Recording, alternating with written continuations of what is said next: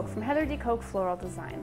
I'm going to show you a really great technique using Mini Callas and a little something that I learned a little while ago about how to get those Mini Callas to bend. You've seen all those design books where they have the Mini Callas swirling in the vases and you go to try it and they're like breaking and they're not bending. Well, there's a little tip that I want to show you. First, we're going to get everything ready. I'm going to use some Mini Callas and some beautiful river rock here.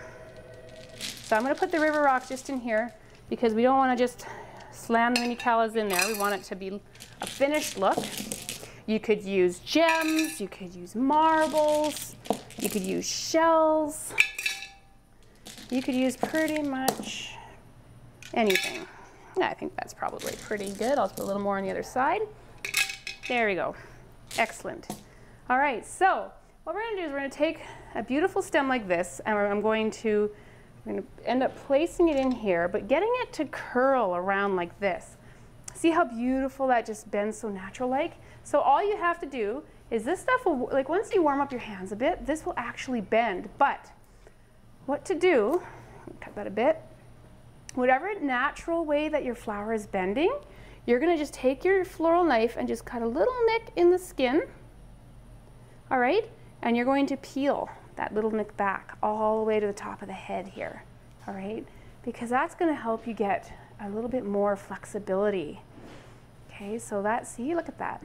All of a sudden it starts to really bend. Gorgeous. And we're gonna cut some more off here and just work it gently. All right, and then we can just place it right in our vase. And look at that. No breaks. There we go. Oops, popped right up. There we are. Beautiful. Put it there, and then we'll do it again to this one. Cut it off. Which way is this bending? Now we'll just pull it so that it bends in that direction.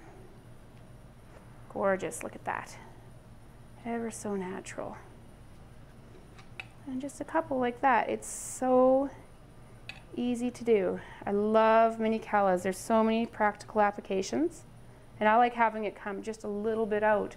And that's really all there is to it. It's a simple technique. You can use it in big bubble bowls and swirl a whole bunch in there. Or if you're doing a wedding centerpiece and you want to just keep the budget down, there you are. Gorgeous cylinder vase, 3 Mini Callas and some river rock. Can't get easier than that.